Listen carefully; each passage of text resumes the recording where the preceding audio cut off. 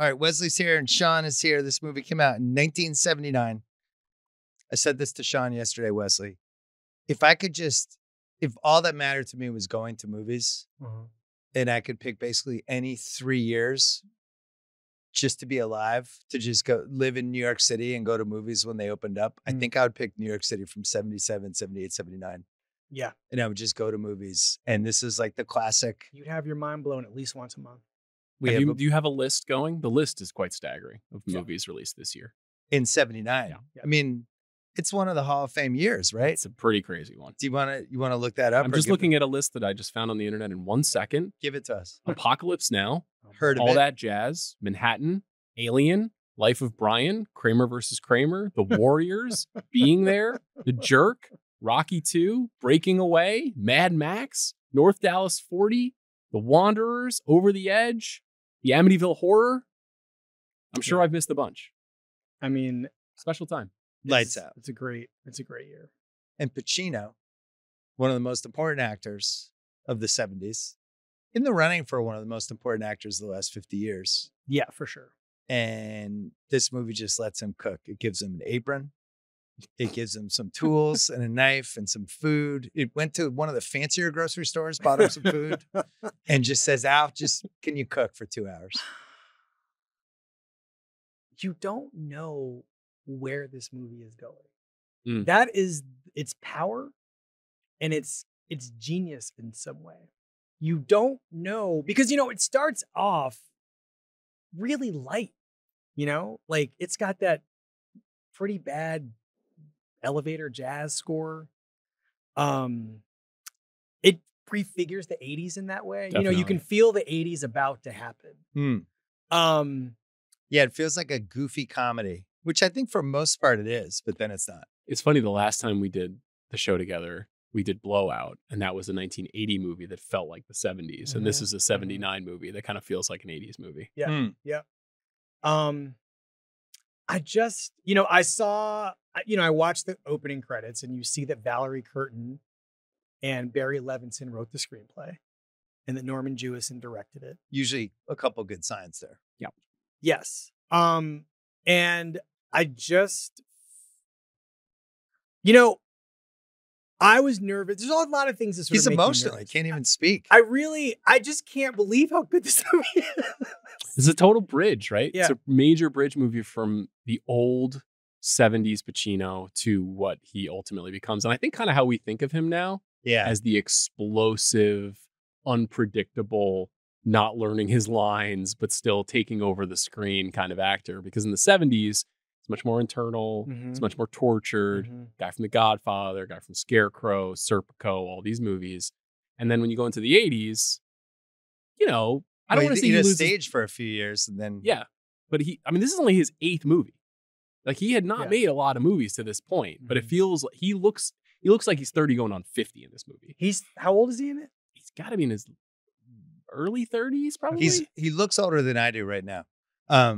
72 to 80, Serpico, Godfather, Godfather 2, Dog Day Afternoon, Bobby Deerfield, and Justice for All. Close with Cruising, which you and I did a few months ago. But what a 70s that guy. Yeah. Wild. Yeah. Those were his first, through Cruising, those are his first 8 movies. There's no stinker. There's no oh man, why'd he do that one? Bobby Deerfield needs a little bit more examination. In a good way or a bad way? In a good way. It's a really forgotten a time. Yeah. Like this movie's a little forgotten a time relative to The Godfather and Serpico, but that one I feel like is not nearly as seen. And is also he's very quiet in that movie. It's a strange movie too. Cruising is probably the worst in that of those 8 movies, right? Yeah, but we also know that it's also extremely rich. Yeah. Right? Yeah. I mean, it's giving you so much. It's giving you more than Serpico is giving you. Serpico is a good movie. Jewison said about Pacino, it's an unusual role for Al. In past films like Dog Day Afternoon and even Serpico, he's been the eccentric cut off from a sane world. This time he's the most rational person in the picture. It's everyone around him in his environment, which is bizarre. I thought that was a good way to put it. Yeah. That's interesting. Yeah. I think it's fair. I think what he chooses to do with his own sanity makes him a bit insane, I think. Well, it's like everybody else drives him insane. But this is the genius of the movie. I mean, should we just talk, what do we do? Should we just talk about where this thing winds up? because I just sort of feel like the thing that had me crying at the end of this movie was maybe it was just the moment we are living in right now, where you can have a person screaming the actual truth and the system just closes in and says, nope, get the fuck out. You got to go. We got to expunge you and your radical, mentally unstable honesty. Your awareness that the system is as cracked as it is, it cannot stand in this system. It's got to go. And they basically excrete him. Mm-hmm. Like he is outside the actual hall of justice by the end of this movie for telling the truth. I worry with movies and life in general that everything is so literal now. Mm-hmm. And I think it's because of social media and just people are like, here are my feelings. I feel this way. I feel that way. That we have less and less movies like this movie that's like, you think this is about this, but it's really about this. And that's like all the great stuff that we love, whether it's movies or there's TV shows that still do it. This movie wants you to think it's going a certain way, and then it veers into a hard, and then it ends with him breaking the fourth wall, just staring at the camera. And I just don't think anyone would make this movie anymore. It has nothing in common with anything that happens now. It's uncommon for a star part to end so hopelessly, I would say, in like a mainstream movie that audiences would go see. Like it would be unusual. And this for movie a was big a movie. hit. Yeah, this movie was a hit for a big movie to end with the note that this movie has. But I mean, it's clearly by design, right? It's like we're at the end of a very tumultuous decade where, not unlike what you're describing right now, it felt like a lot of people were just saying wild, made up shit throughout our culture, and that those people were kind of edging to the forefront of society. And then that is kind of what happens in the 80s. It's just like charlatans kind of running the country, and that this is like the last honest man, you know, like that concept is who Pacino's character is meant to be. But I also think that the difference between 1979 and 8, when this movie was shot, and now is that I think the country still believed in some way in systems, right? Like, you know, our systems still thankfully work, you know, democratically. But we also know we just don't have the, you know, we're split in half about whether they're even real at this point, right? And I think that I think an audience watching this movie back then is really struck by the system's failure to work for itself, right? And all the people that it's working against in this movie. This is another one of those movies. I mean, all the movies for Courtroom Month have essentially are about, they involve Black people in some way, right? Black people are somewhere involved in the legal system, as, you know, if we're being real about it, they should be, given the way the country works. In the depiction of it, by the way, that's what I mean. Yeah. And the idea here that every single person we meet in this movie has a corruption, right? Or has corruption forced upon them. And, you know, all the people that sort of come before the court are done wrong in some way. Or they're either failed by the lawyers or the system because of the lawyers, is really devastating, because you can see there is a procedure. And if you follow it, in theory, everything should be fine. But there are corrupt judges. There are bad lawyers. There are strange rules that if you don't follow them and a judge wants to uphold them, can screw a person for life. Right. Prison as a place where you go and just never come out. Yeah. You know, the hell of prison. And it isn't even a prison movie, but understands what happens when you slip out of that part of the system into this other part of the system. Well, I almost wonder, is this a legal movie? Is it a courtroom movie? Or is it really part of this whole 70s thing that was going on with these different conspiracy movies and system is broken movies and corruption? So like Parallax View, that was what it was called, right? Yeah. Parallax View. I'm blanking for a second. Yeah. Iger Sanction, All the President's Men. Then you get into like Invasion of the Body Snatchers, which I watched recently, which is definitely about more than what you think it's about. 3 Days of the Condor. 3 Days of the Condor. Just that whole kind of Capricorn 1. Yeah. Bizarre movie. I mean, weirdly networked, China Syndrome. Yeah, totally. Right. where it's like them trying to tell us through fun movies that the evil is out there. Don't trust people in power. Them. Yeah, don't trust anyone. Yeah. They're going to fuck you. Yeah, don't trust people in power. And that's an interesting question, though, because I feel like the movie is iconic for one very specific reason, which is like the misquote that everyone remembers from the end of the movie. Mm-hmm. You know, the you're out of order, you're out of order.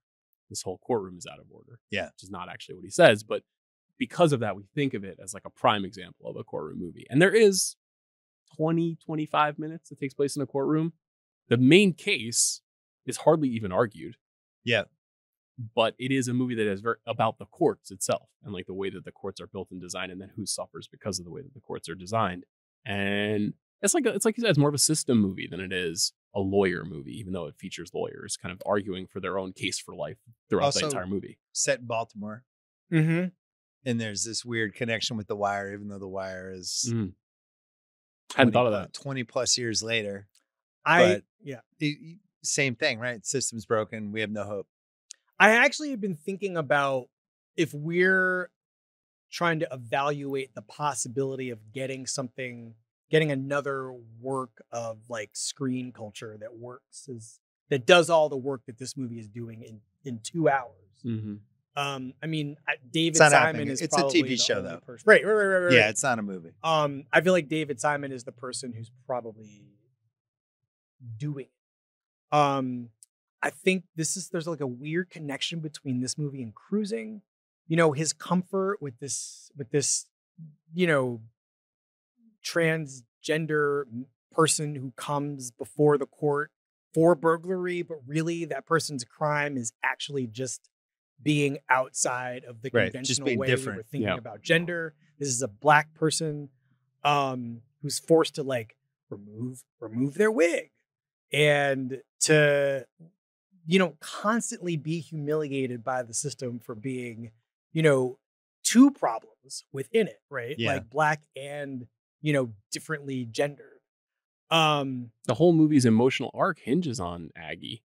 The opening scene is the, you know, take off your wig, entering the prison, and then that's where we meet Pacino's character, and we see them as these two figures of like two helpless people. He goes out and Aggie comes in. Yeah. Right. Of the prison, of the jail. Well, the piss going under his legs is one of the best, like 2-second, like prison is really awful. Yeah. Here's a 2-second snippet. And the way he just kind of moves his legs, but he doesn't stand up is really interesting. But it's weird because the beginning of the movie is really harrowing. And then for about 40 minutes, it's kind of like an episode of Taxi. Mm-hmm. Right. You know, like it's freewheeling. It's pretty funny. It's got that weird, funky jazz score that you're talking about. All the characters Jack Warden's a maniac. Jack Warden's shooting guns off in the Jeffrey Tambor. Tambor's hamming it up, you know, big time in these comic set pieces. And then the movie again, like completely shifts gears. And it becomes a romantic drama and it becomes a corruption drama at the same time. It's a really weird Frankenstein of a movie. But it pulls it all. It never feels like Norman Jewison does not have control over what the movie is because the screenplay is so good, right? And I've not read the script, but it just seems like there's all of this room for a director to let the characters do things. And it's kind of a pot boiler that you don't realize is on the pot and even boiling. Because by the time the Jeffrey Tambor... So basically, one thing to say about this is there are all of the lawyers at some point that we meet have a moment. Either they are going to have a moment or they have had a moment in their past where they made a mistake, right? Either they made a bad choice knowingly for their client or to get out of trouble, or they represented somebody who turned out to be guilty. And the ways in which these people are haunted by their mistakes or bad judgment is really what this movie is also about, right? There's the way in which the legal system is failing people who come before it. But there's also the ways in which these human beings are sort of done in by their humanity. But all the judges are sort of anti-human, dehumanized. You know, I was going to ask you about this because this is the 4th movie we've done, and 3 of the judges in the 4 movies were kind of either awful or kind of came around to be okay. But it seems to be in general. I don't know if it's a movie trope. Is Alfre Woodard? What's her? No, she's not. Oh, She's so I not. guess two of them. I'm thinking of a couple others that we have coming, but for the most part, like the kind of judge who might not stand for the right things. Like one of the characters is Judge Noose. Yeah, Judge Noose in A Time to Kill. In A Time to Kill. Not so subtle. Like they're not trying to hide that one, but I don't know whether they just don't know. Noose? Is it Patrick McGowan? Patrick McGowan. Yeah. Okay. Yeah, he's great. Yeah, I don't know what they're trying to say about judges. Maybe it's just a way to make them interesting. Well, I mean, but in this one, Jack Warden has he's carrying a gun. He's sitting on a ledge. He's putting a gun in his mouth before. Who's more powerful than a judge? Absolute power corrupts absolutely. You know, like I think that's the idea, right? Because in a courtroom, you're the judge is the king. The judge decides. The judge makes every decision when it's posed to them by the lawyer. And so, obviously, when you accumulate that much power in those situations, ego, vanity, like I mean, in this movie in particular, the judges are pretty cracked. They're this is disturbed. Also 1979, right? Yeah. This is, I mean, if we're inclined to think of this as like post Watergate movie, which I mean it's literally after Watergate, there is a way in which, you know, we have gotten very comfortable thinking about, we would have as a country gotten very comfortable thinking about the idea that the presidency is corrupt in some ways, right? That the highest office in the land, you know, is rife with snakes in a way that was more blatant and clear. And then Gerald Ford, who would have been president at the time, you know, essentially pardoning Nixon. Yeah. You know, we would have been basically sitting in that piss. I think it's Carter for 3 by years. now, but yeah. Well, Carter. Oh, right. Sorry. Yeah. It's Carter. 79 Carter. Yeah. Right. Sorry. We're at 79. I'm thinking that Carter. No, but the shadow of Ford is still there, though. Right. So Nixon's been pardoned. The country's kind of. It's not like people have a ton of confidence in Carter. Yeah, at this time. Carter's a disaster. Well, but Carter, the thing about Carter that's really fascinating relative to this movie is Carter was telling the truth. Right. Yeah. Carter was essentially leveling with the American people almost at all times. And part of his not being reelected was the American Malay speech. Yeah. People just didn't want to hear the truth. Was that 79 too, that speech? It was heading toward the election, but 79 is. But he'd already set the things table are falling apart. The oil is for just him being happening at that capable point. of giving that speech. Yeah, the Crisis of Confidence speech, July 15th, 1979. Yeah. What day is this movie is released? It played Toronto, September 15th, 1979. Yeah. I mean, I think that we'd been living with this man long enough to know that he was leveling with us, and I'm not sure we liked it. But also, he couldn't save America from what it felt like it needed to be saved from. Right. Cronyism and everything post Nixon and all that other. He didn't fix it. Right. It's like how I feel about Joe Mazzulla. Who's your Ronald Reagan then? That's really the question. He's leveling with us that we needed a change, but I'm not sure I believe How do we him. get Coach Spo to Boston? You know, that's Reagan for you. Can I give you the best screenplays that year? Yes. This was nominated, Mm-hmm. as was The China Syndrome, Manhattan, and All That Jazz, and they all lost to Breaking Away. It's a good screenplay, though. I'm not It gonna is. lie. This is Breaking Away is a good category. screenplay. Yeah, Breaking I'm not Away is against it. Breaking Away is a good screenplay. I don't know the redo. I'm not But sure that's it wins. wild. And then Best Actor that year, This is a good one. This is an amazing one. Yeah. Pacino, Lemon for China Syndrome, Roy Scheider, and All That Jazz, who probably wins 8 of 10 years normally, right? Mm-hmm. Except Peter Sellers being there, and then Hoffman wins for Kramer versus Kramer. And there's an incredible casting what if that I'm just going to do now, where Pacino was supposed to be in Kramer versus Kramer. First choice. And bowed out to do this movie instead. I'd say it's the right call. And everybody wins. Well, I don't think Hoffman would have been as good as Pacino, but I wonder if Pacino would have been as good as Hoffman in Kramer versus Kramer. I think he might have. It's a great question. So you're basically saying Pacino's a better actor. I than do think Dustin he's a Hoffman. better actor. I think he is has too. more range. I don't think Hoffman would have been as good as In Justice for All. I think he would have tried to dial it up. I think that I don't want to. How do I put this? I think there's a kind of. I think Hoffman would have wanted to have had it figured out before he got to the set in a way. Mm-hmm. I don't think Pacino knew what was going to happen. Feels like he's reacting when the camera starts. Yeah. Right?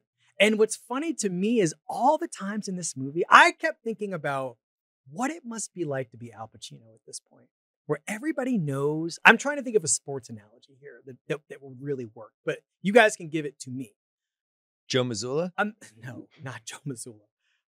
It's Patrick Mahomes heading into this season. It's because everybody. We know you're the best. Right. You're not even 30, but you're the best. And watching all these people try to go to town It's on not Aaron him, Rodgers. Right? Just stop. Just stop. You guys, that's a separate podcast. We have 9 months of NFL season to deal with. I need to talk to you about that, by the way. But just ominous. Just imagine, like, just watching these people, like Craig T. Nelson. Yeah, first movie. I mean, clearly, because he's coming in explosive. He's trying to go embarrassingly toe-to-toe. hot. Yeah. And Pacino's just like, okay. You 3 years later, he's benching Georgievich. All the right moves on Ampi Pie. But it's just really fascinating to watch Pacino watch all these other actors try to make a statement against him. Almost every one of his co-stars in this movie is going up a level from where they usually are. Yeah. Tambor going up a level. I mentioned Larry Brigman, who is a soap opera actor, but he has this great confrontation with him in the car, and he's trying to go up a level, get a little noisier. Dominic Chianese trying to go up a level. Even his mentor is trying to go up a level by going down a level. Lee Strasberg. Only Christine Lottie. She's the only one who actually keeps it cool, I think. Yeah. Yeah. And it makes me like her more, even though that is one of the more ridiculous lawyers I've ever seen in a movie. Odd character. Strange. Was she? I don't even totally understand what her job was. She was like ethics of some committee. She's but on this she immediately starts sleeping with Pacino. Which is like, what's going on? And the continuing indictment of the corruption, right? Right. But I mean, it also that corruption committee that he appears before at the beginning of the movie seems like a joke, right? I mean, it's played for a joke. Yeah. And it's the kind of thing that I don't know where Valerie Curtin and Barry Levinson came up with the screenplay, but it definitely seems like they watched some Paddy Chayefsky movies and were like, you know what we don't like about Chayefsky?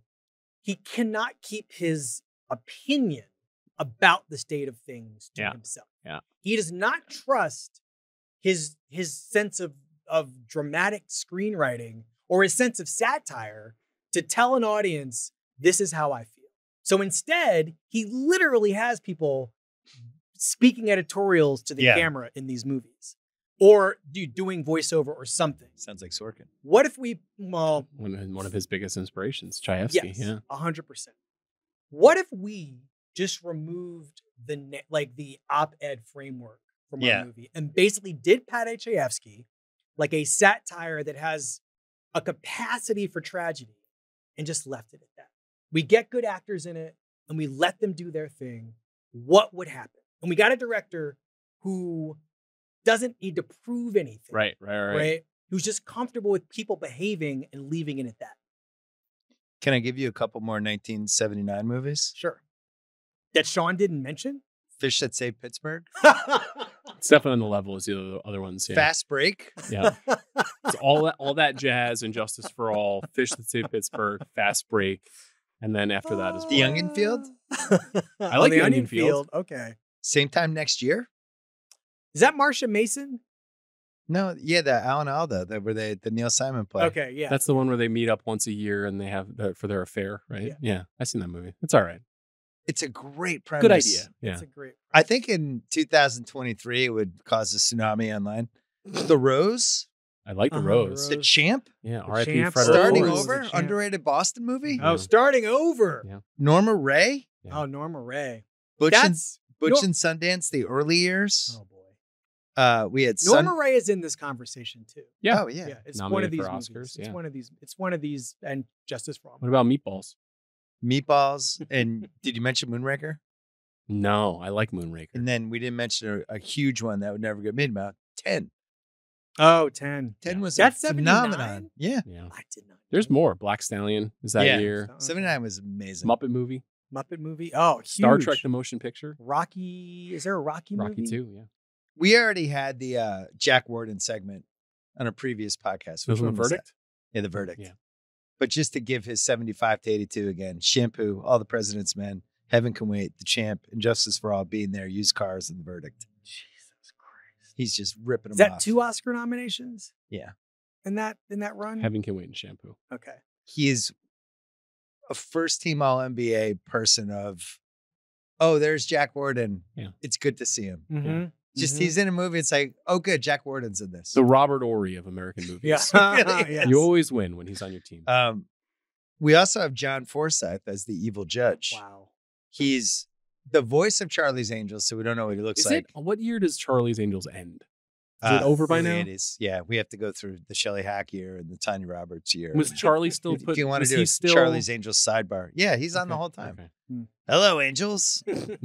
Hi, I have a good one Charlie. for you. We got to go to Las Vegas this week. Somebody's bumping off Showgirls. I always thought it'd be funny if in one of the Mission Impossible movies they just got John Forsythe to do the Just be- Ethan Hunt, it's Charlie. Hey. Hey, this is your mission if you choose to accept it. Here's Bosley. Forsythe is so compelling in this movie and such a good villain. It makes no sense to me because I knew him as the voice of Charlie and then Dynasty, which was the biggest show of the 80s for like 4 years. Mm-hmm. And he's the kind of patriarch of the Dynasty family. Is it And Robert Carrington? yeah, I think that was his name. Yeah. Definitely Blake, Carrington. no, Blake Carrington. Blake. How can I forget? Blake Carrington, married to Linda Evans. Yeah. But he's evil in like a In a very contemporary / timeless way. Yeah. You know what I Totally. mean? Yeah. The coiffured demon. Yeah. He's I all mean, one of the better villains. So Yeah. just to be clear about what's happening here, John Forsythe is playing a judge. He's playing the judge who simultaneously is responsible for one of our supporting characters being in prison at this point, in a psych ward. wrongfully imprisoned. Wrongfully and imprisoned doesn't care.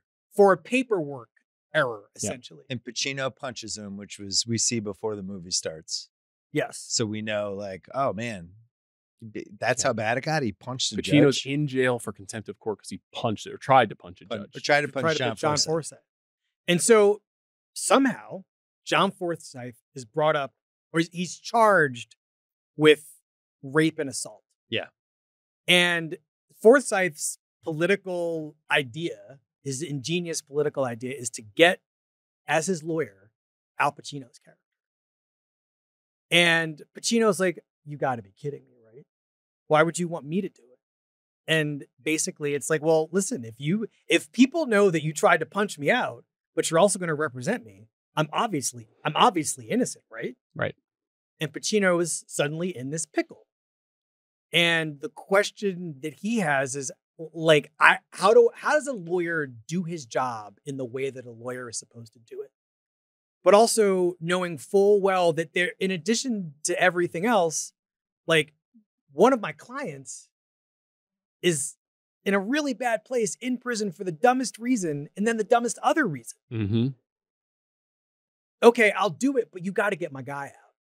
And Forsythe is like, I'll see what I can do. I'll see what I can do. I'll see what I can do is always a good villain moment. It's really wild. Anytime you hear it with a guy who looks like John Forsythe, who has that smug, I'm going to slowly smoke a cigarette while I decide whether I want to ruin your life very or not. handsome still. He's I'll see still what I can very good do. looking. It's not going to go well. Some Ted Knight energy from him in this movie. He's like evil Ted Knight. Ted Knight. The movie is really Because think he played with- he's blithe about it too, right? Totally. He's not twisting his mustache. He's No. like, I'm a rich, handsome white guy. You're not going to when they end the go judge. into the pool, the sauna pool or whatever Oh, that is yeah. at his home, he's like He's Satan in there. You Has know? he played golf with Judge Smales, you think? Like in a member guest? One thing I really like about the movie is it's really smart about a very simple fact that we all accept in our society, which is that lawyers all the time defend people that they know are guilty. Mm-hmm. And also lawyers all the time defend people that they know are innocent, but that are nevertheless sentenced to prison. Mm. And this like moral quagmire that being in this profession is, and the absurdity that Levinson and Curtin are kind of underlining. Like, can you fucking believe that this is the world that we live The in? line is where we so have to do thin. this? Yeah. Yep. It's just a really smart idea. And that little germ that you just explained for the movie, you can feel like that's where they started, right? They were like, Mhm. how do we get lawyer who punched out a judge to defend the judge to show the world that he's innocent. Like that's the kernel that they pop from. It's really a great idea for a movie. So Norman Jewison, our guy, 5 Best Director nominations, 0 wins, and then they gave him the Thalberg Memorial Award. That's what they do. Which I feel like we should start doing with the NBA MVP. Mm-hmm. Where I'm trying to think of somebody who like if Embiid had never won and he just finished second to Jokic like 5 years in a row. Is this your way to get Jason Tatum MVP award? This might be my only chance. It's like good news, Joel. You didn't ever win an MVP, but you've won the Irving Thalberg MVP award for career achievement. It just feels insulting. But anyway, name the 5 movies. Well, I don't have that. Let's see if we can name it. Well, I'll give you. In the Heat of the Night. I wrote down and his who did he 11. lose to? It's a really interesting loss that he lost Best Director to. I know this. It's not Mike Nichols. It is. Is it Nichols? Mike Nichols for The Graduate. Yeah. Okay. So, just for the listeners, he rips off The Cincinnati Kid, In the Heat of the Night, Thomas Crown Affair. He does Fiddler on the Roof, Jesus Christ Superstar, and Rollerball. Just stop right there. All in a row. Stop right there. His 70s is amazing. Like he does The Justice for All. A couple years later, Soldier Story, Agnes of God, Moonstruck, Only You, and The Hurricane. So with Denzel Washington when he's late 70s. At that point, 80. Yeah. No, he's I think even older. I mean, those are. I just listed 12 movies that. So Moonstruck nominated for Best Picture, right? Fiddler on the Roof nominated for Best Picture. What else is on the list? Was The Russians Are Coming? The Russians Are Coming nominated for Best Picture. That's the Alan Arkin movie. He was nominated. Yeah. There's one more in there. Was The Hurricane nominated for Best Picture? No, but Denzel. Denzel was. Okay. Not a good. He had a very smart director move, which I would do if I was the director, which I'm not. But he could be. It's A Soldier Story. That's the other one. He went where the talent was. Uh-huh. He wasn't like, I'm just going to make this movie and you won't know any of the people. He's like, I'm going to work with Pacino. I'm going to work with James Caan at the heat of his powers. Mm-hmm. On down the line, he's just major stars, stories that made sense. Rollerball is my favorite Norman Jewison movie, but I also love Rollerball probably the most. Another great movie about systems and power and not trusting money and all that. But like his career, best James Caan. Jonathan. Yeah, best James Caan is Isaiah. You've never seen Rollerball? Nah. Rollerball foretells the entire violent world of pro football and where it's going. Yep. Nobody even knew it was happening. We're waiting for your Rollerball. It's going to happen. It's Jewison's really important dude in movie history. Yeah, can you give him the one-sentence scouting report of what like his style was? Did he have a style? Did not have a style. Okay. You pointed out that he went to where the talent was. He did a couple things. When he comes to Hollywood, he's a Canadian kid, and he starts making like Doris Day and Tony Curtis movies, and he makes these 3 or 4 romantic comedies in the 60s, and then he basically gets to on the back of the new Hollywood coming around, and frankly on Sidney Poitier's back. Gets to like elevate into a status that many filmmakers from his generation didn't get a chance to do because a lot of guys who were younger than him were coming in at that time. But he makes it was the beginning of New Hollywood. He's just in this gap. So how many of those guys bridged the gap where they were in the old era and the new era? Very few. Where they fit in. But he was smart because he famously mentored Hal Ashby. Hal Ashby was the editor on Thomas Crown Affair and on Cincinnati Kid. And he had an eye for eccentric types who were really gifted. Mm-hmm. And so he was always bringing those people into his orbit. And he had really great taste. And he worked with Mirish on In the Heat of the Night. And so he was always getting good projects. But then he's made musicals. He's made romantic comedies. He's made these big epic movies. He's made sports movies. He's made courtroom dramas. He made Fist with Sylvester Stallone, this union movie. That's another talent he gravitated to. He is just one of the most flexible, but style non-specific. Like you couldn't, by looking at a movie, you wouldn't be like, well, that's it. But they all have something. They all In the Heat of the Night, that movie has style. Yeah. Right. Fist in its way has style. Moonstruck has style. No doubt. Right. But these movies couldn't be less alike. Yeah. But the thing that keeps them together, I'm thinking about Moonstruck in relation to Injustice for All, right? Like just the batting order of these movies, the fact that the entire lineup can hit one out of the park whenever, at any at bat, in any inning, can just happen. It's amazing. And Injustice for All isn't quite like Moonstruck level acting good, but everybody who's in this movie, whether you've got 2 scenes or 12, is ready to go, even when if your Craig T. Nelson is too much and you aren't ready to go toe-to-toe with Pacino, they're like, he knows how to at least make these people make the most sense. Great, just a very unique career. Yeah. I can't think of anybody. Stephen Frears is maybe a distant second to Jewison. How many people had 5 decades making movies? Making really great, solid Hollywood popular. It's kind of in that like Spielberg conversation where you're like talking about the people who really spanned eras and defined and mattered, right? Yeah. Like they made movies like he's made so many rewatchable movies. Like, I mean, what if his movies aren't rewatchable? I've never seen Gaily. I don't know. Starring Beau Bridges. I've never seen it. You know? Well, my memory when this, I don't remember that one either. I don't know what that is, yeah. My memory of this movie when it came out was Pacino and crazy comedy. And I can remember like the trailer and stuff, but it became a Pacino. Yeah, it felt like he had seized the upper hand from De Niro in that little battle that we were having in the 70s with all the young actors. And it just felt like he was the guy. And then next year, Raging Bull happens and then it flips. Yep. But think about what it took. Think about what De Niro had to do to flip it. Right? And then, they all respond to De Niro and Raging Bull, right? That's how you get The Shining, right? That's how you get Scarface. Right. That's how you get Mommy Dearest. Everybody wants a Raging Bull. Right. It's a great observation. Yeah. $4 million budget, made $33 million. Roger Ebert, 3 stars. Listen, I would have added a half. This is a 3.5 stars. But I mean, I think that it takes a while for the movie to get where it's going. And like my cousin Vinny, the last courtroom sequence is so good and so almost out of left field that it kind of makes you rethink the movie that you've just been watching and whether or not the people who made it knew. Of course they knew, but it's so different. It's so much heavier than what precedes it. I mean, anyway, what does he say? Here's an angry comedy crossed with an expose and held together by one of those high voltage Al Pacino performances that's so sure of itself we hesitate to demur. So this is kind of definitional for the rewatchables, but I'm going to present it like it's an original take. Sometimes a 3-star movie is just a lot better than a 3.5-star movie. Yeah. You know? I like the movie with a couple flaws that's still like rollicking and entertaining. Yeah, like a 3.5-star movie is like a movie that's trying to be great. Yeah. This was, as a person who had to use a star system for 11 years of his writing life, it was so much easier to give a movie 3 stars than 3.5 because it just took all the pressure off. Right.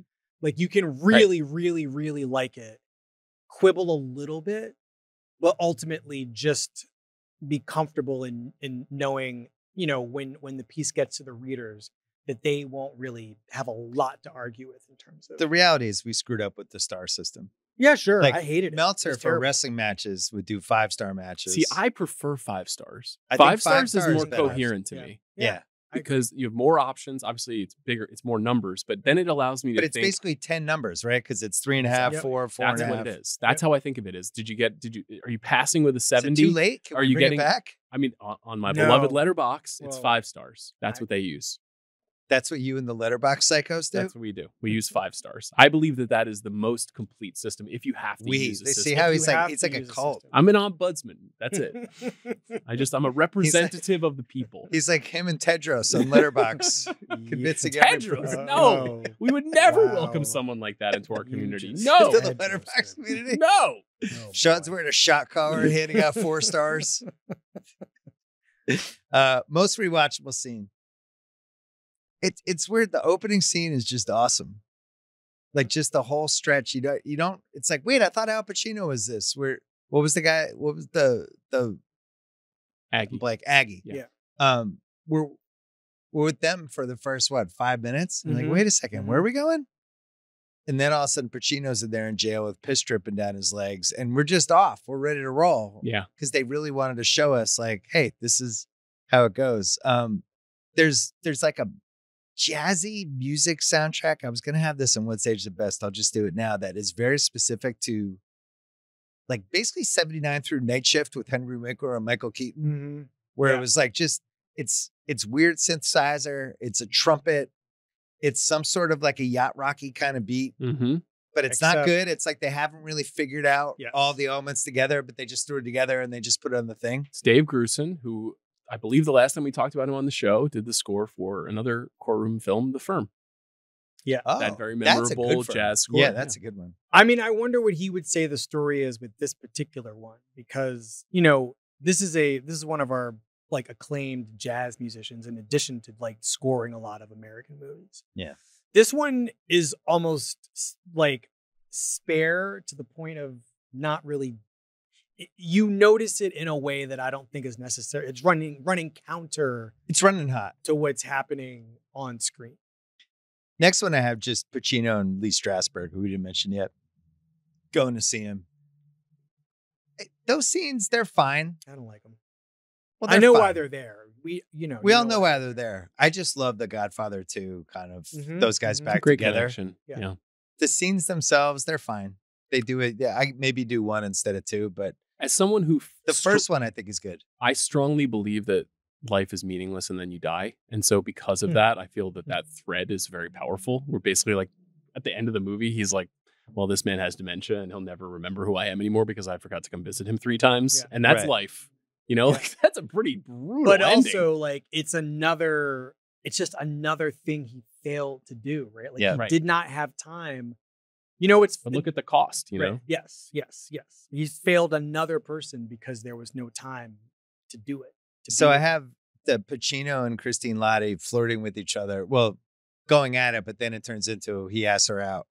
And then they have a Chinese food date, which yet again reinforces that if you were doing a movie with Pacino and it was like a romantic movie, I think it was a tough beat in the 70s and 80s. He just like, there's just, the cigarettes are just oozing out of him. He looks like he hasn't showered in a week and a half. I always feel bad for the actress. Yeah. How many total hours of sleep you think he got during the production of this movie? Oh my God. Probably none. He also, like this is the cocaine era, so I don't know. Who knows? I was thinking about this in relation to cruising. How bad he looks in cruising versus how clean and showered he looks here. He looks very scrubbed. Right. But does he? Unslept to me, though. He does. Right. He seems tired, appropriately tired, but he also just seems a lot less haggard. He's in a lot of earth tones here. Of all the great actors we've ever had, he's the only one. Like he's eating Chinese food in front of her, and you're like, "This is just gross." I don't know why it's gross to watch you eat Chinese food. No, I would feel that way about no other great actor we've had. He doesn't have a lot of vanity, you know. No. I mean, when he flips out later in the movie in front of the car, it's like that is not vanity. I mean, it's show offy, but it is. Yeah. He looks nuts. But also the state, like. Well, when we find out why he did it, right? Yeah. Like why we think we know why he's flipping out. Then we learn this other thing. And you're like, oh, wait, it's worse. It's even worse than we thought. Yep. I have Tambor and his buddy telling Pacino about the Fleming's rape charge when Tambor just says. That's a great scene. It's really hard to laugh that hard as an actor. I don't know how they did it. Like Tom Hanks in Money Pit is probably the 10 out of 10 for it. Just fully committing to the hysterical laughter, but that's Brigman's funny, right? That's Larry Brigman. Yeah. That's just a great scene. We have to mention the helicopter scene. It's a little crazy, but it is fun to fly around New York. I did like getting shots of the city. That's kind of all the sequences with just him and Jack Warden feel like they're in another movie. Yes. You know, it's true. They're in a slightly lighter on its feet movie. You know, a little goofier. But even that scene in that sort of macabre scene in the bathroom where they're telling him about the judge being accused of sexual harassment. There's just so many other ways to have delivered that information, but to do it in a bathroom and to crack up. Right. I like that he checks the stalls first. Right. That the irony is just hilarious here for these guys. One of the things I like about the helicopter scene is the crash. They actually just crash in the water and you don't understand what's happening. You think they're going to make it and they actually don't. And then he just gets out of the water. He's so crazy. Speaking of crazy, the plate throwing scene with Tambor. Love it. Incredible scene. Incredible. I rewound it and I kept watching and I was trying to figure out how they faked it. And I think Jack Warden was just blocking plates. I was watching this and I'm like, okay, Wesley, Would you want to be Jack Warden getting plates I thrown was at you? thinking, like, what are the cops so afraid of here, right?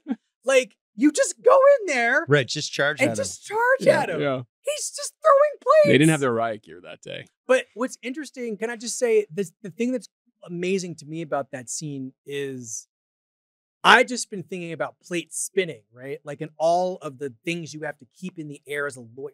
Yeah. And the thing that breaks the Tambor character is the realization that a person he got off for murder just killed more people. Yeah. And he goes from being the guy laughing in the bathroom over this judge's sexual harassment charge to Travis Bickle. Yeah. Right? Right. And he shaves his head off and he just loses it. He just goes completely like a kind of moral insanity. I've never seen Mr. Roper this upset. That was the crazy thing about the stunt casting with him was he was just the guy in Three's Company. Nobody knew he was like a real dramatic actor like this. Yeah. No. But yeah, I mean, that sequence is great. Well, another crazy sequence. All of these scenes. Arthur attacks the car with the briefcase. He's dead! Half an hour after they put him in the lockup, he hanged himself!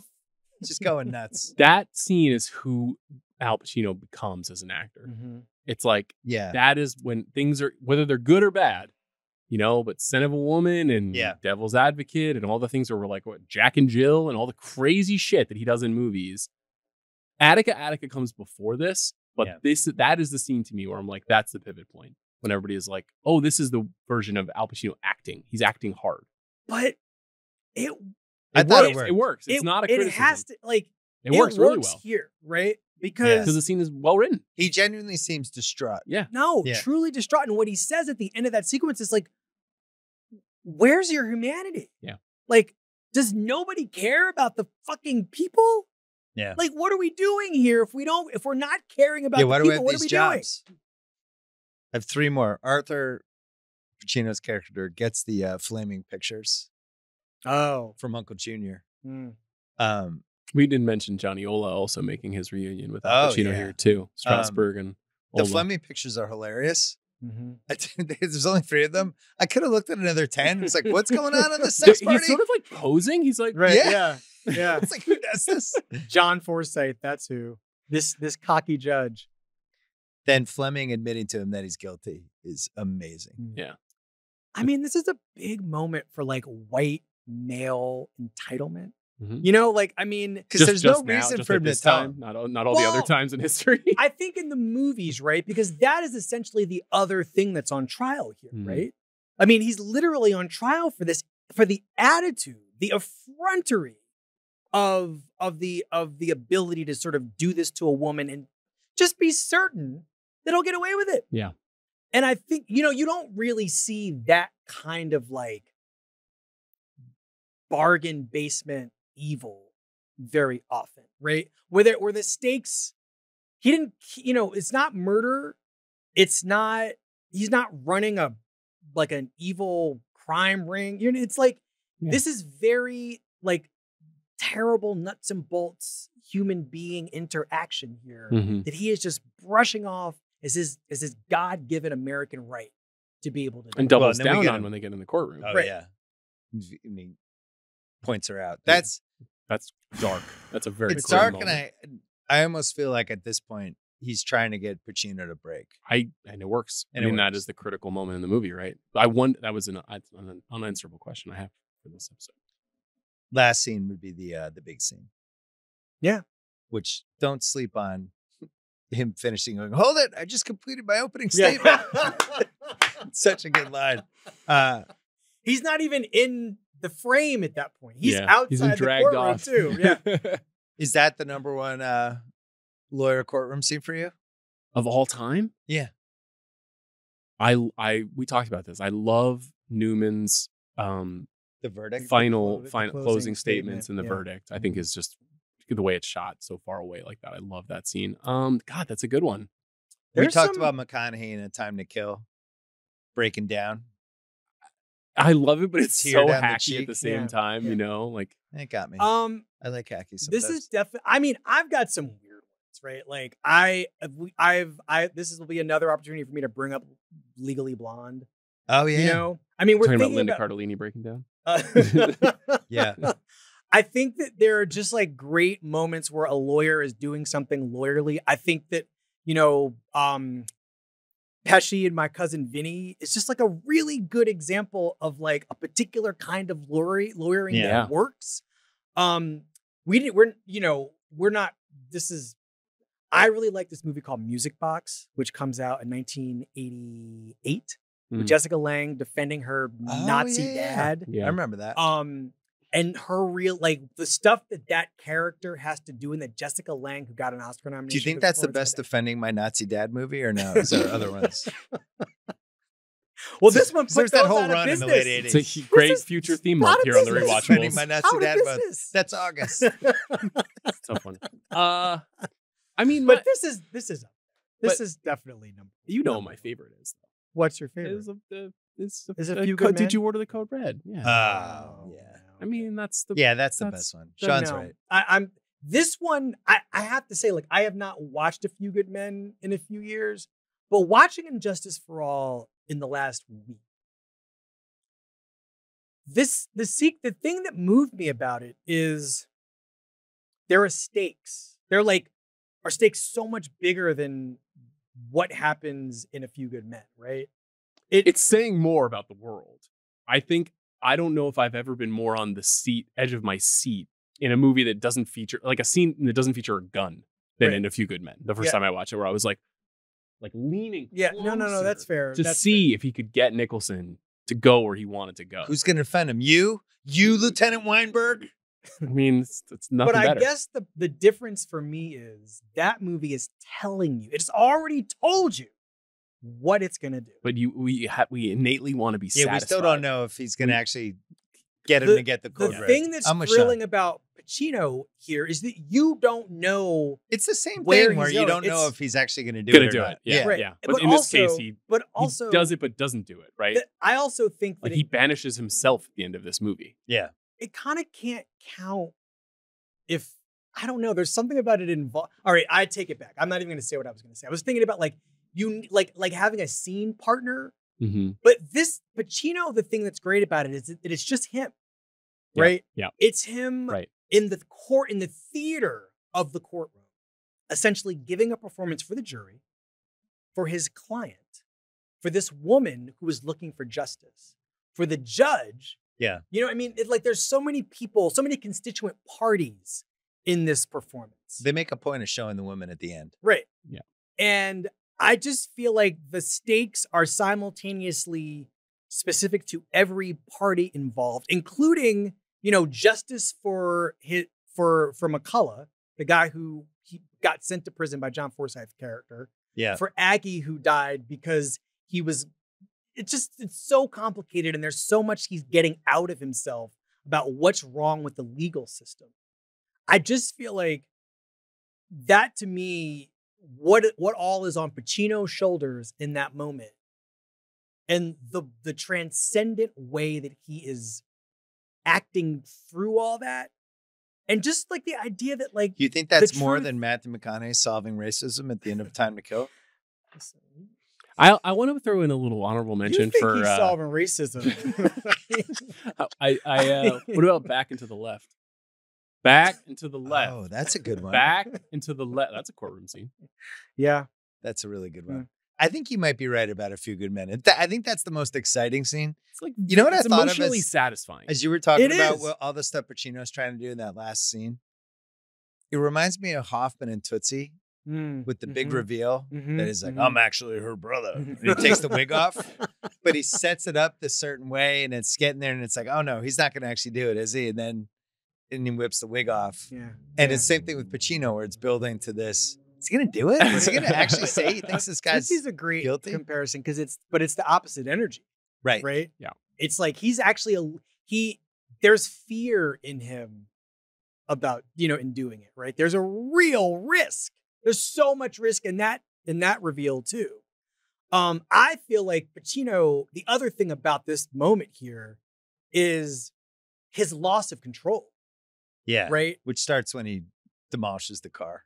Right. Yeah. Well, and then, I mean, it really starts once he's blackmailed into having to take the gig, right? Well, I had this in What's Age the Best, one of my favorite movie tropes, not a courtroom trope, but the trying to talk somebody into putting the gun down when they have the guns trained on them. And then the guy forgets and he stands up. And then our hero says, no! And he stands up and gets wiped out. Yeah. That's when it starts. But I always like when they do that in a movie, it always works for me. There's so many scenes in the movie that are so epically tragic. Yeah. But that feel like the previous scene was just two guys giving each other shit. You know, like it's Right. a really It's talk about their fantasy league. so chaotic. So we go last scene for most rewatchable, or would you go something else? I think it's the last scene. I think so too. It's the last scene. What's Age the Best? I wrote down those late 70s soundtracks with lots of swervy saxophones and Congo beats and weird disco shit. Mm-hmm. Yeah. Still gets me. This anecdote aged the best. Pacino frequently ad-libbed and improvised, and Lee Strasberg got mad at him and said, learn your lines, darling. And then Pacino later recognized it was good advice.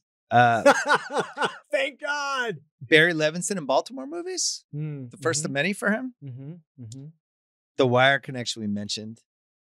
The trans stuff in this movie for 1979 isn't a disaster. It's shocking. No. Yeah, it actually like handled really sensitively. Character has dignity, like you understand their perspective. Like it's given 1979 of it, it's pretty surprising. But the thing is that it does not work if Arthur does not believe in this person's humanity. Yeah. Right? If he does not believe that this person is simultaneously here for almost no reason, right? Like, I mean, there is a legal reason he is here, but does not need to stay, right? This person needs to be exited out of the system. There's an even bigger comment in that character and in a lot of the movie, which is like, this is small time shit. Right. Why are we wasting our time in the justice system on these petty crimes when there's so many bigger problems that we have, which is part of his inquiry and his, dialogue with Christine Lottie's character is all about like, you're just missing the point. You're missing the point of what you really need to be spending your time examining here. Smart.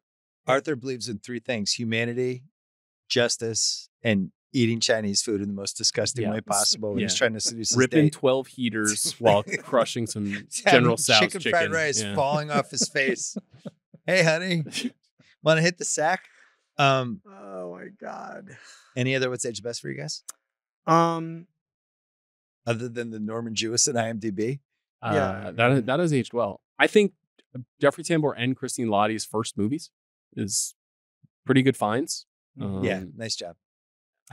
And also just like, and Craig T. Nelson's first movie too. So that's three pretty well-known people. Famous people. This is another good jury movie. Like we've been talking about in these other courtroom movies about like what the jury is doing. The jury selection. And Chris Ryan said he would love to be cast as a jury member. This is where he could just be like super intense or surprised. This is completely true, but at 7:30 this evening, I will find out if I am to serve on a jury tomorrow in Los Angeles County. So I will let you know whether or not it's a good emotional experience. Should we give a heads up to the letterbox community that you might be out for a couple hours? Off. Guys, I'll be sure to alert. Not going to be able to rank any movies today. It's like telekinesis. They can read my mind and I can send messages to them without saying a word. Well, the jury in this movie is riveted to Al Pacino. Yeah. Like they are, I don't even know if that's acting. Well, I think they are just probably not. They're probably like, holy shit, this guy's an amazing actor. Completely wrapped. I think it's also in great contrast to the Craig T. Nelson opening statement when he's like, let's make our goal line stand. And you're like, this guy's so full of shit. Yeah. Get this guy out of here. Yeah. Kid Cudi, Pursuit of Happiness, or Best Needle Drop. It's that crazy theme song in the beginning. They don't really no pop songs, right? Yeah, they don't really squeeze any other songs into this for the most part. There's like a gospel disco. There's something here. The end. Yeah. There's like a. Yeah, you're right. I tried to find the song. It's like a children's choir. I couldn't. No, it's like a gospel choir. Okay. Yeah, I noticed that in the credits, and then I turned the movie off in the credits. Big Kahuna Burger Award for best use of food and drink. We're going with worst this time. It's the Chinese food date that I've mentioned 3 times.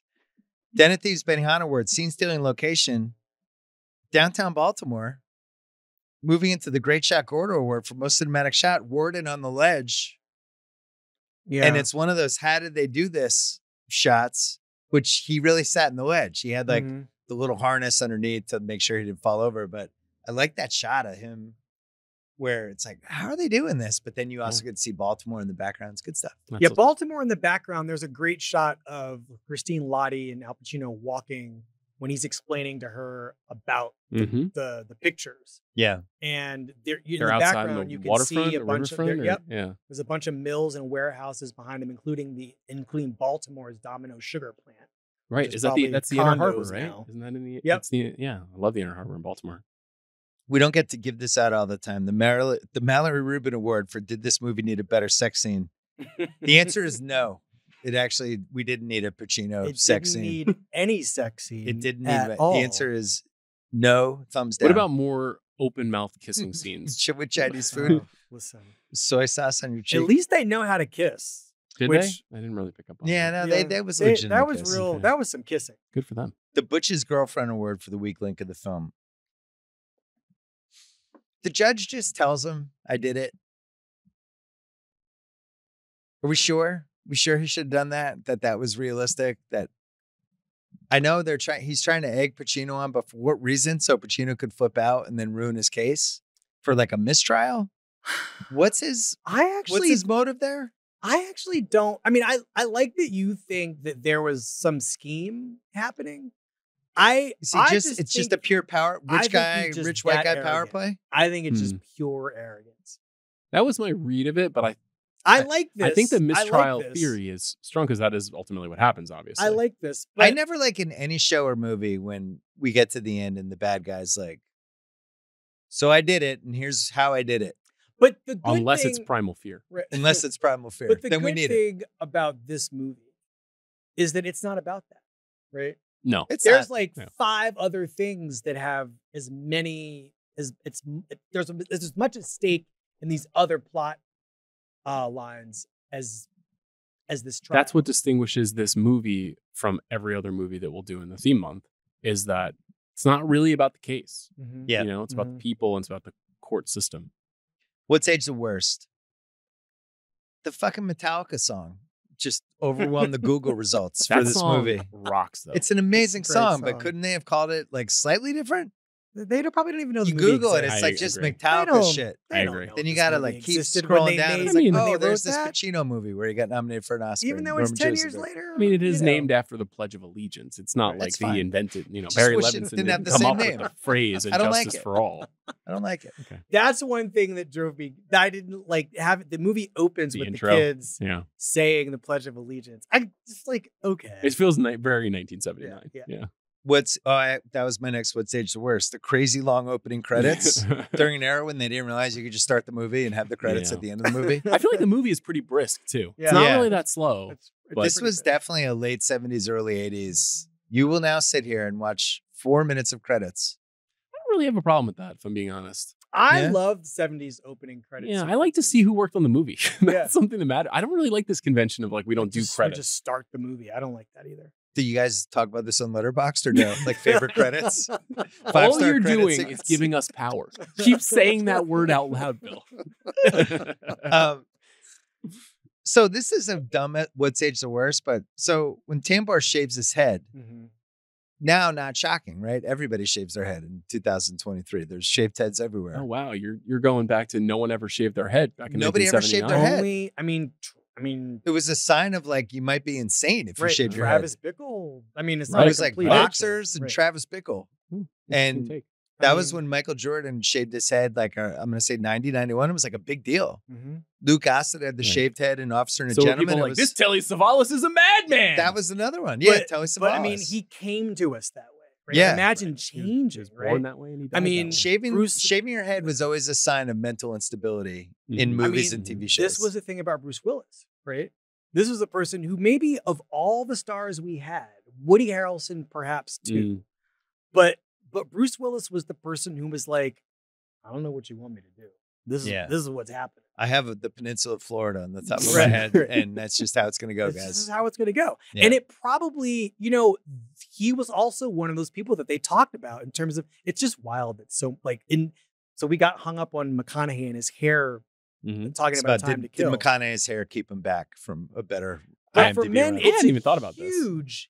Huge problem in the industry, right? Yeah. Like, I mean, now they just create hair from scratch. Can't relate.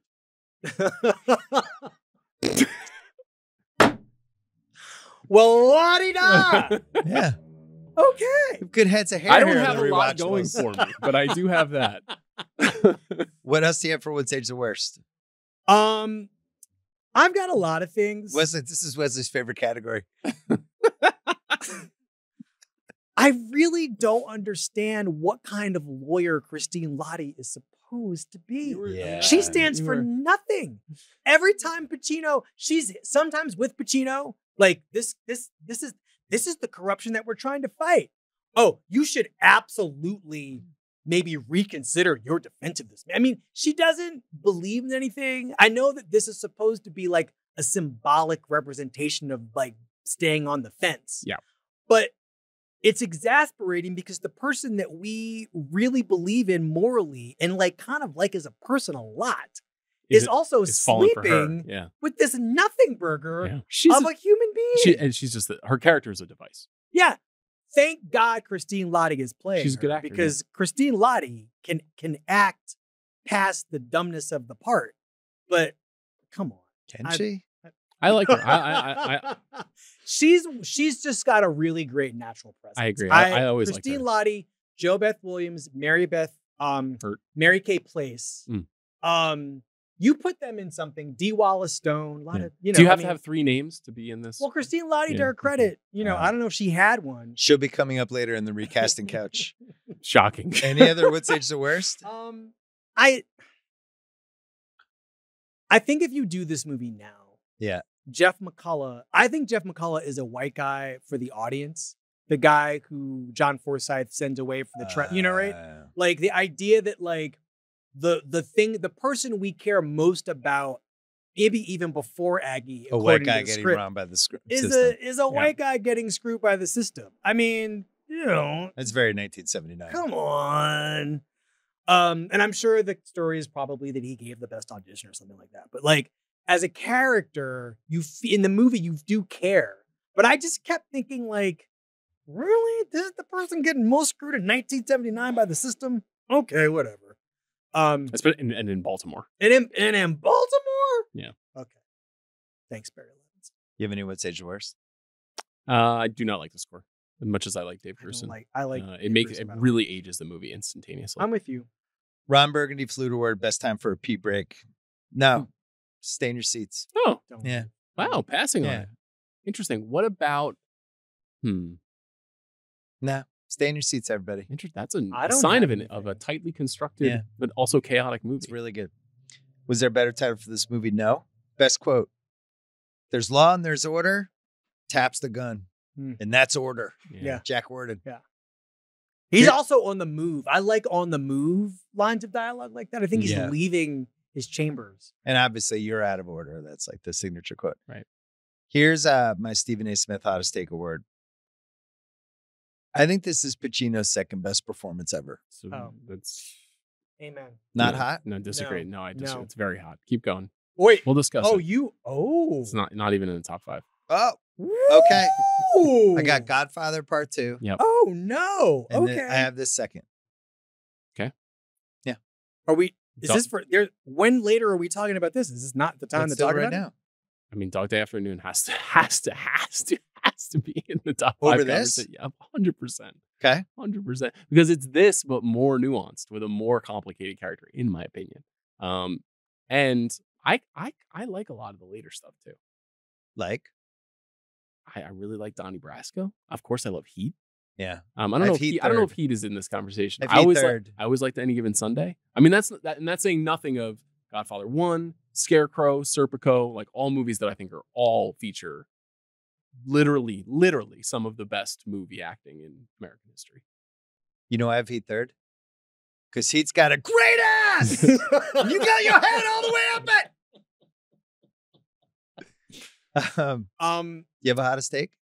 This is number 2 for you of all time? That's why I thought it was a hot take to put it 2. What I would say. There's 2 Godfather movies in the 70s. I am embarrassed to say I would put Any Given Sunday in the top 5. I think he's phenomenal in that movie. The speech is like some of the best stuff of his whole career. He's very good in that movie. The inches that are all around us. Sea of Love? Sea of Love's good.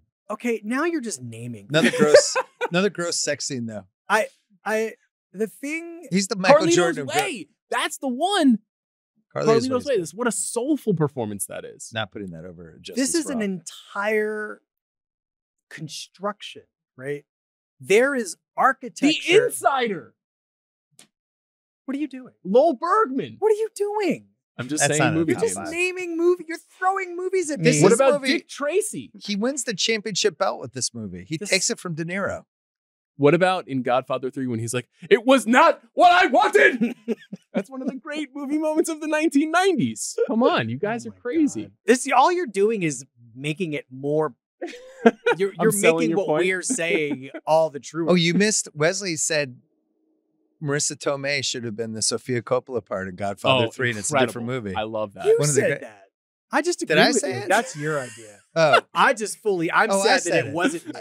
I felt like we came up with it together. Yeah, no, it's almost like you've done two podcasts today. Yeah. But 100%, nobody's disagreeing with you. Yeah, does that movie She'd win have best? 2 Oscars at this does point. that win best film that year? I don't think that's the only thing holding that movie back for what it's worth. No, it was that's the biggest fair, thing holding but the movie back. It was hard to see at the time what else was wrong with the movie because that was so unbelievably wrong. I just want to say real quick about this being this being one of the top 2 to 3 Al Pacino performances. Mm-hmm. It's at the end of this run. He has figured out how to be a screen actor in a way that allows him to create a character who makes sense, who's going on a journey, right? Yeah. This is a great script for the kind of actor he is because it lets him arrive at these explosive points. Yeah, it's the Nirvana song. It's loud, quiet, loud. It's like you got to go up, and then he comes way back down to his super internal. And then he goes up, and then he goes way back down. But once he's up, he kind of stays up there, right? Because he gets broken by the system, right? I do think that there's a way for him to start the movie coming out of that jail cell keyed up. Mm-hmm. So you have Dog Day Afternoon over this. I would take Dog Day Afternoon. I would take both Godfather films and Dog Day Afternoon definitively over this. I find him mildly exasperating in Dog Day Afternoon. That's just wrong. I think it's I have more respect for you than anybody. I think it's a great piece of acting, but there's something about that performance that gets on my nerves. And I think, you know what I think? It's the up-down. It's the up-down of that. I can't put Godfather 1 over it because I just can't get out the K. Corleone scenes that it just drags it down to below top 2. But those are Do you want that on your tombstone? Kay. Yeah. Bill Simmons. Kay, I'm back from Italy. My wife blew up. Come with me. Simmons. Leave all these 15 school kids behind you. Loving father. Extraordinary the K. journalist, character is bad producer, in Godfather 1. broadcaster. I've been right. People agree with me. Beloved husband. She's good in Godfather 2. Son and father. Yeah. Guy hated K. Corleone. That's the last. In Godfather 1. Bad character. She doesn't take Do you him have an back. opinion about that? He moved to Italy and married somebody else. And she never heard from him for 4 years. Yeah. And then he came back. He's like, get in the car. We're leaving. We're going back. Love is love. My friend Brian's going to kill me for saying this, but I feel like what's happening in The Godfather is a young actor trying to figure out how to make himself make sense as Marlon Brando's son. Mm-hmm. That is a very interesting acting challenge that, to me, has never really been that thrilling. It's gotta wrap this episode up. We gotta wrap it up. We've entered a new level of SAS hot takes. These hot takes. Are we sure Al Pacino is good in The Godfather? Woo! I just am saying it's bold. I appreciate the boldness. It's not even that I think it's a bad performance. I'm just in the pantheon of Pacino, of great Pacino achievements, of which that is obviously one. Yep. I would take And Justice for All as a performance that has to justify the existence of a movie. The Godfather is great. Almost no matter who different. plays But Sonny that's different. That is not the same thing. Michael Corleone. Yeah. I just feel like this is a completely next level challenge for a great actor. But I have Injustice a for hotter All, take. like Gene Hackman can't do Injustice for All. He could, but it's not. I have a it's hotter not take. this. Okay, good. Michael Corleone, Godfather 1. Not that hard of a part. All right. This is basically this is the last episode of the show, guys. Thanks so much. I'm so glad you're able to be here today. Not that much to do. It's I'm really glad that we've now completely gone. What does he got to do? Looking glass. He's just being super quiet.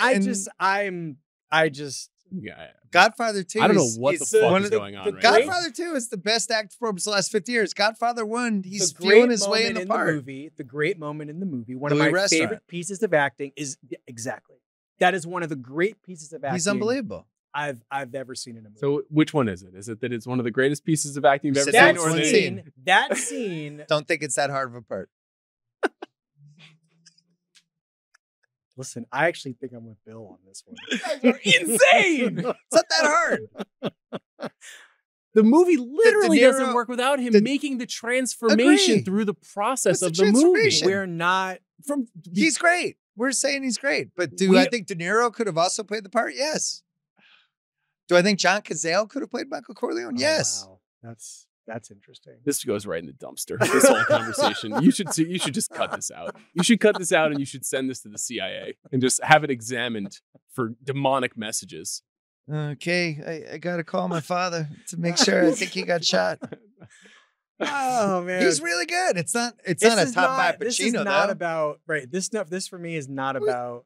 I think there's a way in which, like, the sort of the team of the movie, right, is sort of making the performance in the movie seem greater than it actually. Well, it is an incredible ensemble, right? Not as. And Justice for All is not. Is he one of the best 5 guys in Godfather 1? What? One of the best 5 performances. Okay, now Brando. Now he just wants. Now he's John Forsythe in you. Yeah. No, he's Forsythe. Brando's better than him. Cazale's better than him. No, okay. Because Khan is better than him. The whole movie, Fredo. Khan is better than him. 3 people that are just flat out better than him. So maybe he's Khan, the fourth. Who, as you know, is Duvall one of my heroes. I don't think overacting Khan to the is moon. That good in that movie. Actually. Overacting to the moon. He's phenomenal. And his energy is unparalleled. Khan is amazing in that movie. But he's better than Al Pacino in The Godfather? Godfather on drugs? Godfather 1. This is just nuts. Listen, I think that I think the thing about Injustice for All, just to get back to Courtroom Month, is I really do believe that I would actually pick this performance as being the full package Pacino. It's just everything that he's learned. Yeah. As an actor. I won't argue that. And he is building a character that there's a lot of risk in, there's a lot of trust and risk in Jewis and the editor being able to pull it together, right? Mm-hmm. This could go wrong in a lot of different ways. Yeah. And I think the thing about Sonny Corleone is like half that performance is just observation. Michael. Right? Sorry. Jesus Christ. Yeah. Michael Corleone is just observation. Yeah. He's laying back. Is Clemenza better than him in that movie? I don't know. It's an argument. Should we get Chris Broussard in here as well? Nick Wright join us so we can discuss this? You get the whole crew. I love Pacino. I just think Godfather 1 was a way easier part than Godfather 2. Godfather 2 is like the hardest plane to land that you can land. Coming up next on First Things First, Orson Welles overrated? Oh, but that fight's been fought. Come on. You guys are. And we know this is a great segment with just riddled with indecency. This is the hottest take segment. I'm doing my job. Casting What Ifs we did. Ruffalo, Hannah, Rubinek, Partridge overacting a word. Craig T. Nelson is that's not really ready to be in a championship round fight. Like you said, when Pacino's trying to get him to drop the case and he leans into him and he's I just found that so rude. It's very TV movie-ish. It's just like, and Pacino being the actor he lays back. He's just like, okay. Yeah. Spit on me. I don't care. It's a good scene, but he's Best that guy award. Uncle Junior. Yeah. It's the car crash in the beginning. This movie is really, if you really break it down by behaviorally break it down, it's really depressing. A lot of bad people. When Pacino shows up at that car crash and there's a woman in the car and you know that he has hired the woman to suck him off or whatever. And he tells her, get out of here. Yeah. Get away from me. And she's standing in the background of the shot being like, is anybody, this is a black woman in a fur coat, is anybody going to acknowledge that I am here? Are you even going to focus on me? She's just a blur in the background. It's just such an indictment of so many things without ever saying in a Patty Chayefsky way. She doesn't get a speech. Yeah. Her speech is being blurred in the background. Yeah. It's just such a ugh. He is not the winner of the Best That Guy award, Uncle Junior. It is that guy who dies in this movie because he gets shot by the SWAT team, who also dies halfway through The Warriors. Oh, yeah. Because they kicked him off the movie because he was so fucking annoying.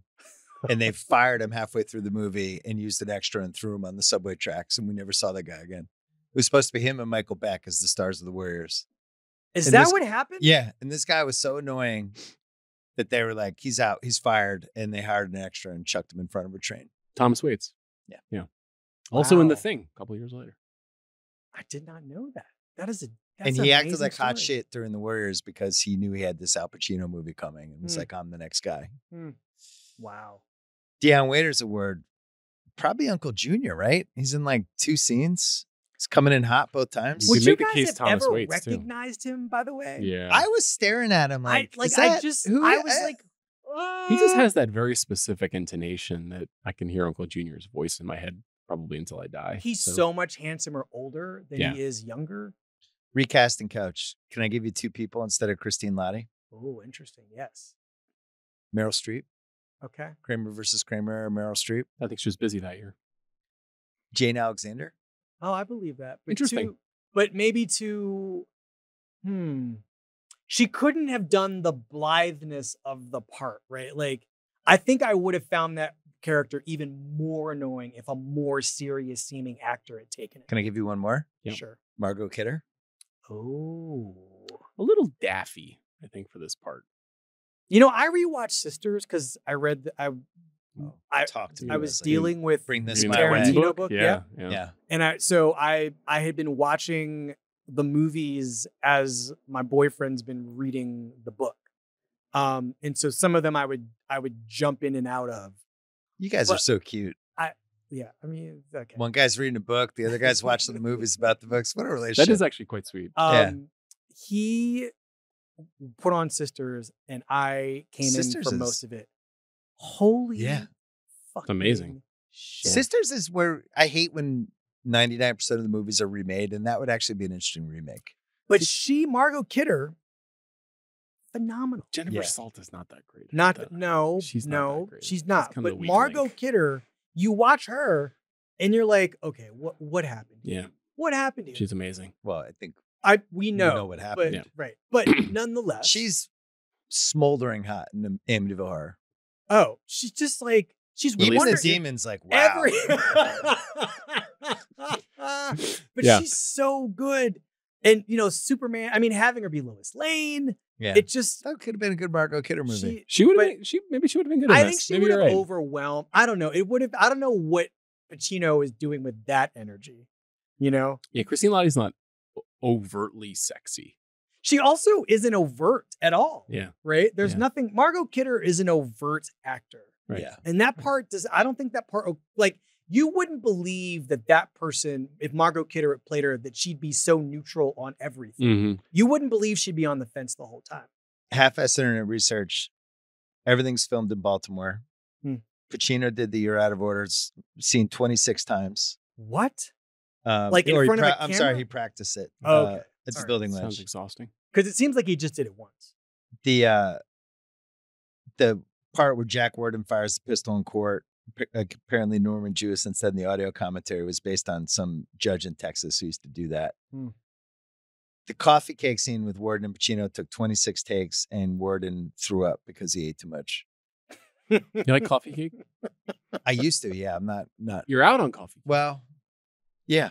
This is kind of similar I'm to how too you used old. to feel about Al Pacino in The Godfather. Listen, it's the hottest take segment. I'm just doing my job. Are we sure coffee cake is good? Coffee cake is great. Coffee I cake is love great. coffee There's nothing cake. better than coffee. Entenmann's coffee cake. I grew up on that. Barry Levinson said of researching the film in real life courtrooms, the first thing that strikes you is not to trust your first impressions. We'd see someone and say, gee, he looks like a nice guy, and then discover he'd butcher his whole neighborhood. The second reaction is truth and justice aren't necessarily the same. Every trial is a unique personal drama with different motivations, circumstances. We want the law, the verdict to be absolute. And a lot of the time it's not. Yeah. And he revisited that theme a couple times in his career. Homicide, Life on the Street. Yep. There you go. Yep. Apex Mountain. Tin Pacino? Men and Avalon is about that. I think Godfather 2 for Pacino. Apex Mountain. Still. I won't argue that.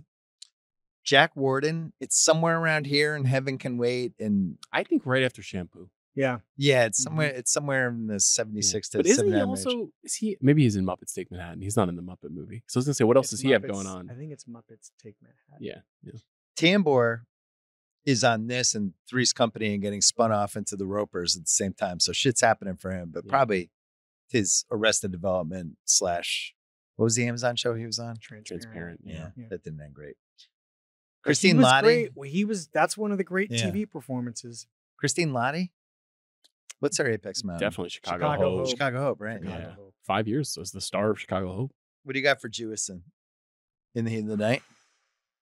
Apex Mountain? Moonstruck? Well, I mean, a lot had happened by then. So much. God. I think that's been his most enduring movie. Like for Moonstruck? people like my daughter's age. I feel like Moonstruck, you mean? Yeah. I think that's the one that's had the best legs. Yeah. Probably. That's like how Legally Blonde, some of these other movies, they just kind of keep going. But In the Heat of the Night is a movie that will never die. I think that's the answer. It's a legendary movie. Yeah.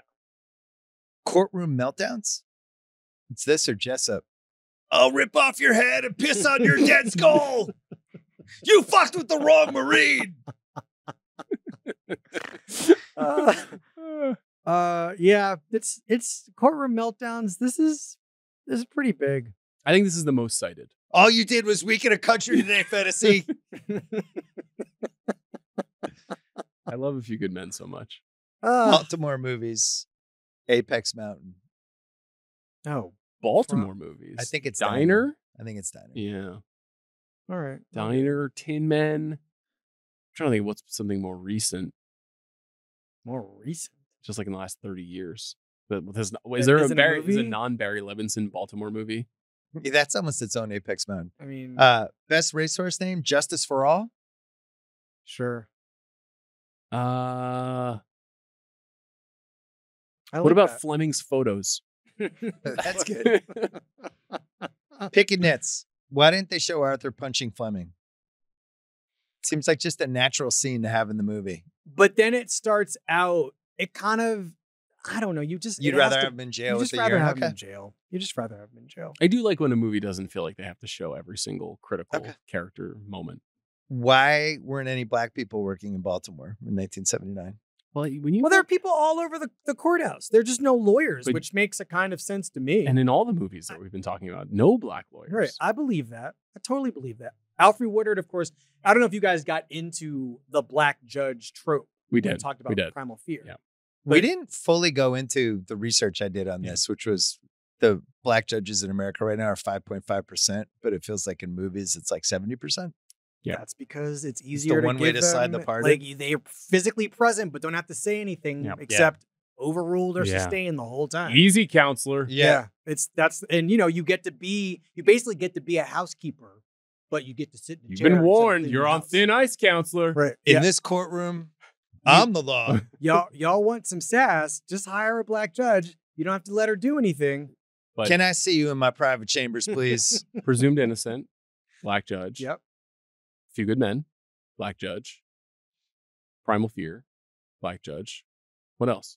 Oh, there's like 20 of them. What's the movie that we didn't even talk about? From the Hip with Judd Nelson. I mean, no, it's endemic. It's at least 2/3 of the Morgan movies. Freeman and Bonfire of the Vanities. Yeah, good one. I mean, it was always their way to make it pretend it's a more diverse cast. It is basically giving the most important job to the least important genre of actor, according to Hollywood. Damn. I'm searching black judges in movies really quick because I feel like there's some other ones we left out. This would be a great listicle. Should publish this. I mean, I feel like like everybody except maybe who hasn't played Denzel's never played a judge. He's played lawyers. He's played lawyers multiple times, right? Yes. Yeah, no judges. No, I mean, because the judge is a thankless job. Like Morgan Freeman's not playing a judge now. He's playing a judge in 1990. Pretty important job, though. Yes, obviously, Sean, but in the movies, it's not. Right? Clarence Thomas is a judge. Clarence Thomas is a justice. That's a whole other thing. Well, he was a judge, was he not? I have one more pick and nip for you guys. Be that as it may. Hey, John Forsythe, just get another lawyer. I don't like your Pacino plan that much. It's a bad I'll get plan, the guy who punched me once, and but that'll be my strategy. It's a real How indictment about just get the of best his lawyer? arrogance. It's an indictment of Here's an idea. fair Get the take. best lawyer in Baltimore and keep going. No argument. Any other pick and nits? I think I've picked all my nits. Sequel, prequel, prestige TV, all black cast, or untouchable? It would be a TV show today about the inner workings of the Baltimore court system. Could we do prestige TV? Like, would you give it a test drive if it was like HBO has a new show based on the 1979 movie Injustice for All, produced by Barry Levinson, written by some up-and-coming screenwriter. You need it's all set in Baltimore. You'd need all the crime writers basically. Would you watch the pilot though? I feel like I would. Oh, sure. Starring Aaron Paul as Arthur Kirkland. Oh no. But wasn't like the night of is kind of a version of this, right? Yeah. Yeah. That's the modern version of this. It goes kind of, formally, they're very different things, but I mean, they result in a not dissimilar sense of hopelessness in some way. Is this movie better with Wayne Jenkins, Danny Trejo, Catherine Hahn, Steve Buscemi, Sam Jackson, J.T. Walsh, or Philip Baker Hall?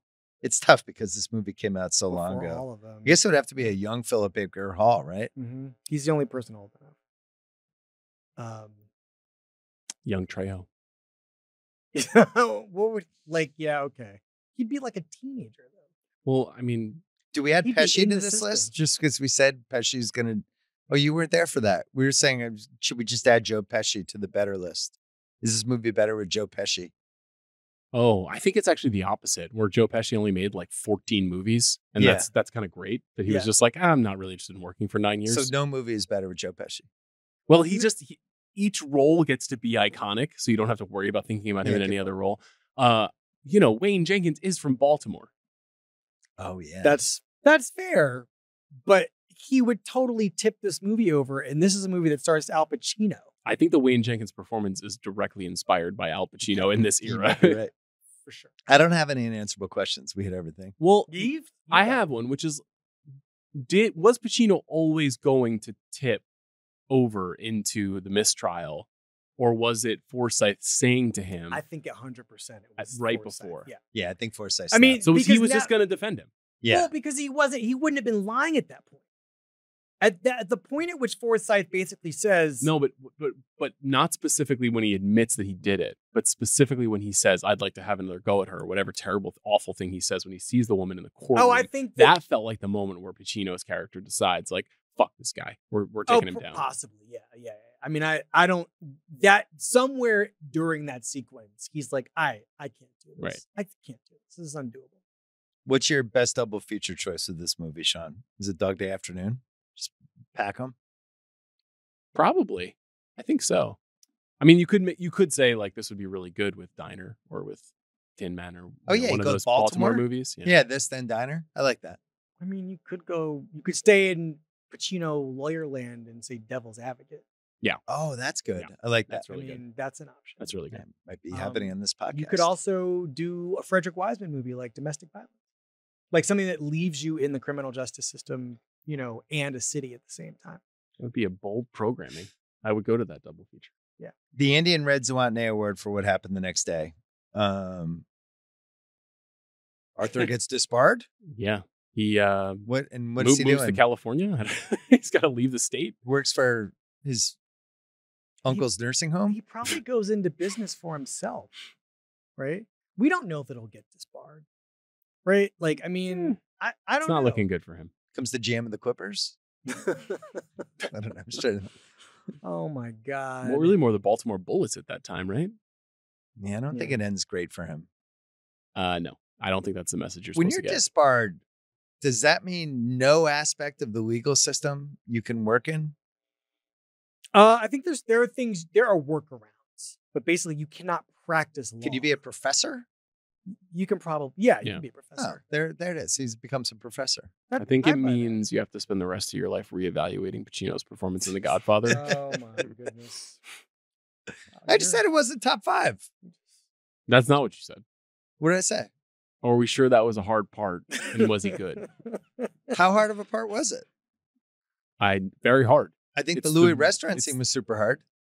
It's one of the greatest pieces of art of the 20th century. It was hard. Part 2 is so much harder. And then in the end of part 2, he's got to go back to being young Michael again. I don't know. I really don't back off now. No. I'm 100% with you in terms of where in I'm not choosing this to be the great Al Pacino performance. Yeah. You're bullying me now, but what you can't hear is every listener in the universe nobody's bullying you. Listen, we just speak. Why are we even using a term like bully? Where did bully come from? We're just people that's talking. Some letterbox shit he's bringing in. Nobody's bullying. I'm actually I think that we, in the scheme of things, if we leave Pacino land, this is not a conversation worth having. It's a great piece of acting. I think the conversation, relatively speaking, the conversation we're having is where in Pacino's performance ranking does a person being honest with him or herself put this movie? I think my thing put The Godfather. My thing with Godfather 1 is it's still a young actor figuring out a lot of things about who he was, both as an actor and the performance and everything. He almost gets fired from the part 2 times. And by the end of it, I think he figured it out, and it vaulted him to the point where part 2 happens, which I think is the best performance of the last 50 years by an actor. I'm still holding it. Is that a hot take? I just don't feel it is. Because I actually think, I'm not saying this about you, but I think that in some ways, this is kind of I'm not a big Raging Bull person as a performance. I think that performance has done so much harm to acting. We kind of alluded to it earlier, but I think that is the single most ruinous performance maybe of the movies. And I think Pacino's Scarface is probably number 2. Oh, wow. And I just think that those 4 people. You mean for people emulating? And what does that have to do with Pacino and The Godfather? I think that there's a way in which, I'm talking about received wisdoms, right? Yeah. I think there's a way in which something about the way we think about Raging Bull and Pacino's, basically De Niro's performance in it. I feel like we've lost the ability to sort of think about what actually is happening here relative to the other things De Niro has done, right? And I think that in Pacino's Godfather case, I think the importance and greatness of the movie has conferred a kind of automatic greatness upon the performance that does not, to me, hold up to scrutiny. I think it's got an extremely good moment. Obviously the assassination sequence in the restaurant. 10 stars. The first hour of the movie, he just gets do you to want me to basically go through out scenes in which he's extraordinary in The Godfather? Yes. I can do it when right he now. arrives at the wedding and he explains to Kay the lay of the land amongst the families, and he explains Luca Brasi, and he's the wet behind the ears kid who gets shipped off who's going to be the senator. That is one part of the character before he makes a radical transformation. Later in the film, when he wants to seek revenge and he's talking to Clemenza, and you see internally the wheels spinning and him determining. That's good. Later in the Louis film, Restaurant. after he's taken revenge and he needs to go to Italy and he needs to experience all this pain and agony and then falling in love and then having to come back to America and then totally making the turn where he has to defend his father, move his father around the hospital. The scene with the dad is great. Guys, come on. What are Fennessey's pulling me back now. We're overthinking something. I think what you're saying is true, which is that a lot of times we assume that something is great because what surrounds it is great. In the case of Al Pacino, he becomes Al Pacino because of Michael Corleone. That is what happened. Yes. And the Godfather becomes the Godfather because of Al Pacino. Now, Marlon Brando as well, and Francis Ford Coppola. There are other contributors. There, right? Totally. The only reason to even go down this road is to mount a defense for Injustice for All being like one of the top. I can't believe you guys said that about James Caan. Oh, he's going for it, and I like Santino. You know, I love Santino. Iconic character, of course, but pinnacle of James Caan's career. Iconic character, separate from great performance. What piece of memorabilia would you want from Injustice for All? I think the wig. I don't know who kept the wig, but the suitcase that he hits the car with. Coach Finstock award, best life lesson: don't trust the American justice system.